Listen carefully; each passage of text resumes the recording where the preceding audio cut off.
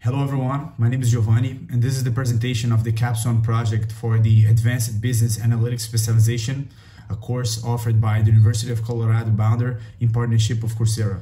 The project discussed in this presentation is a simulation optimization based portfolio recommendation to invest $10 million with Lending Club, which is a peer-to-peer lending company. This is the agenda of the presentation. Initially, I'll talk briefly about how the analysis was conducted, the main steps taken, following by the results of the cluster analysis, and finally, the simulation and optimization analysis. These are all the stages of the analysis. First, it was conducted an exploratory data analysis in which it was performed a series of procedures of data cleanup and transformation to improve the results of the predictive models, which was a second step taken.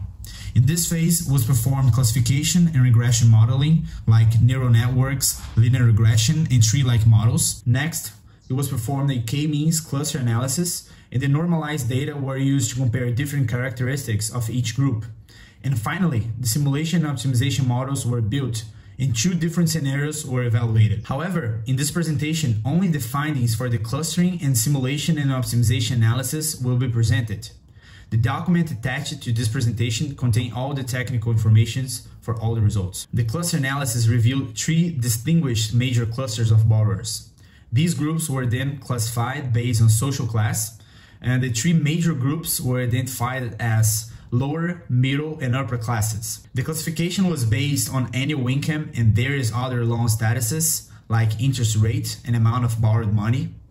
For example, the lower class pays the highest interest rate and borrowed the least amount of money. And on the other hand, the upper class has the highest annual income and pays a reasonable interest rate.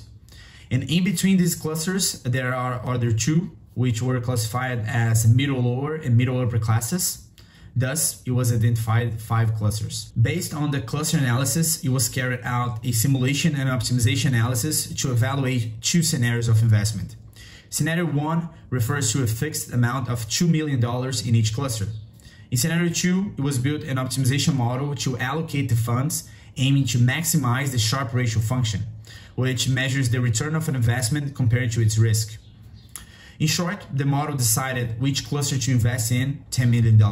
After, it was reported the expected total return after 1 year and the chance the return will exceed $0.5 million. The graphs show the minimum, the mean, which is the expected return, and the maximum values forecasted by the models. It is clear that Scenario 1, which allocates equal amounts of $2 million, led to horrible results. The expected return was minus $1 million. On the other hand, Scenario 2, in which the optimization model was employed, led to a much more reasonable result of an expected return of $1.3 million. So, in which cluster to invest in? Only the cluster of lower and middle lower classes was selected as good candidates by the model. Cluster 1 with the amount of $7.5 million and Cluster 2 with the amount of $2.5 million.